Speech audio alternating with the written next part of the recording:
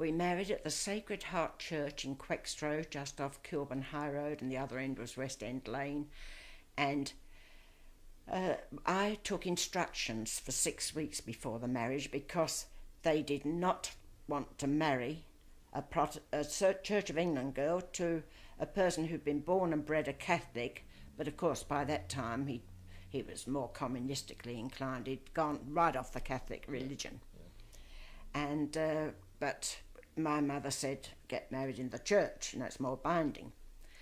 So after 6 weeks, I said to the priest, thank you very much, but I'm sorry, it's not for me. And he said, well, I don't know if we'll be inclined to marry you. If you had become a Catholic through the instructions, you know, we would have married you.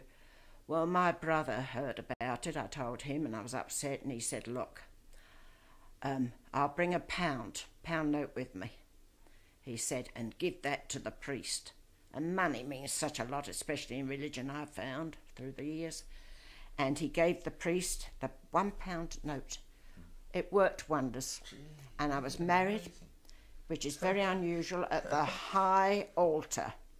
And then we posed for photographs in the gardens, and a black cat walked across my path. And I was very upset. I said to my mother, that means bad luck. She said, no, it doesn't, it means good luck. But of course she was just saying that. The expression was a superstition, black cat, bad luck. And I always remembered that. My friends were all against it, even my boss, Miss Dron. She said, she'd never married, as the title suggests, Miss Dron. And she said, oh, Olive, she said, he's a Latin, he's hot-blooded. And I never really thought what she meant, and how would she know in any case? She'd never married. And she said, oh, do think seriously, but we'd both fallen in love. And I said to Laurie, if I reach the age of 32, I will be too old to get married. So we decided on November the 1st as the wedding day, when it fitted in with his leave. And I would still be 31 because my birthday was in next January. I was going to be 32. And my mother said, oh, I want you to have a white wedding. I didn't have one, and I want you. And I thought, oh no, for heaven's sake, let me just get married in a suit, as was the thing in those days at a registry office, like she had done.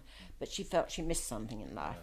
So the idea was, we went to all these shops one Thursday afternoon, which was my time off, Thursday afternoon from Dron's. And I said, oh, that one would do. I'm fed up with this. That one would do. And it was beautiful. It was a satin dress, cream satin. When I still have it, and I look at the waist and wish I had the waist I had in those days, and narrow waist, very slim.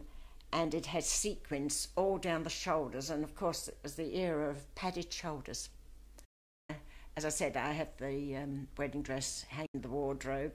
And the worst part about that was I couldn't afford shoes, believe it or not, and I'd borrowed a pair of shoes from my best friend in London, Doris Dibb, and I'd painted them silver because I thought, well, not much would show because the dress was very long, but the toes and the heels might show when I'm walking up the aisle, so I painted them silver, and it hadn't dried properly, and on the hem of my bridal gown there's still the silver stains. I left them there from those shoes I wore.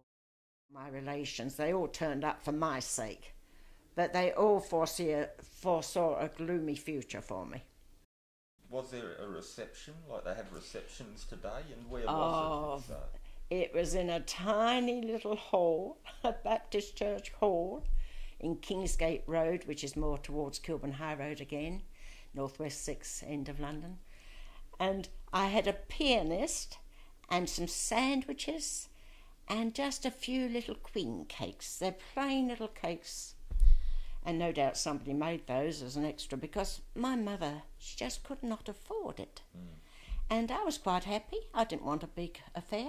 And that was more or less normal for a lot of people because we were poor, very. So that was the reception that followed. Then back home to Mum's place.